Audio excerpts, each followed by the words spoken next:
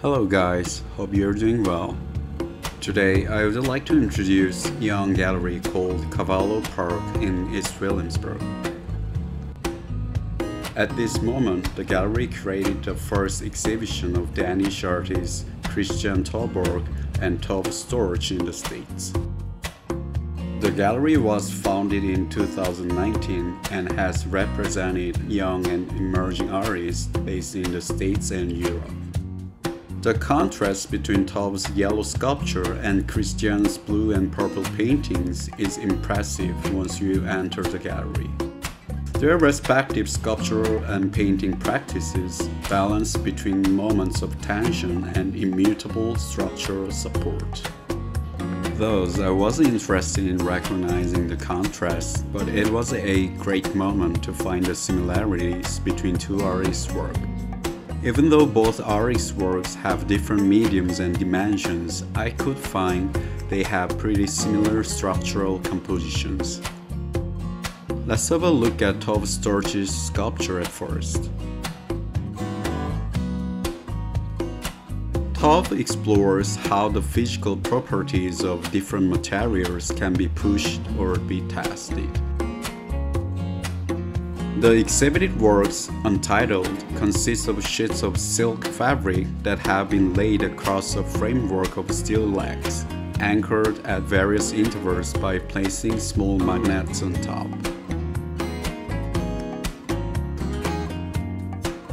I like the way the artist creates the subtle tension by putting small magnets on top of the silk fabric.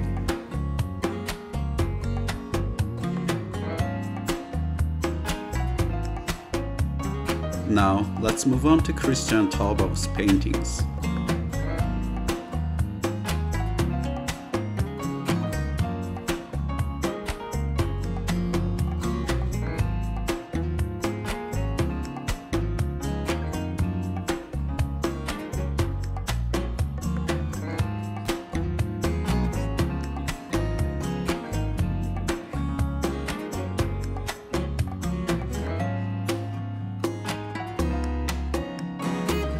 We can see various fragments of recycled fabrics, reflective industrial textiles, and swatches of digitally printed canvas are collaged together through a method of hand sewing.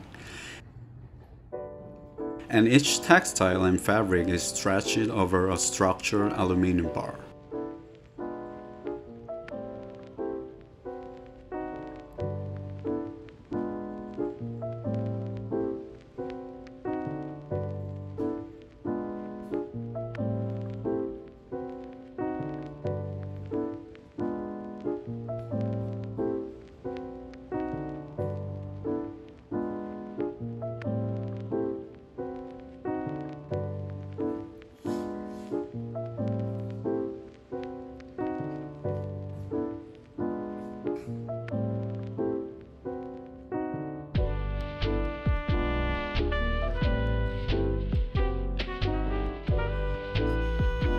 This is my favorite work from this exhibition. Whenever I look at his painting, it feels like I'm watching the infinite sky during the night. His works attract the viewer deep inside the frame. And his painting also reminds me of Beethoven's Symphony and Debussy's Image series. When we think about the symphony composed by Beethoven, it sounds very structured with a perfect composition. On the other hand, Debussy's Image series sounds poetic and emotional. His painting incorporates both sides from my perspective. How was the consistent dialogue between Tove and Kristian's work? Both artists shared interest in the possibilities of ongoing negotiation between function and expression.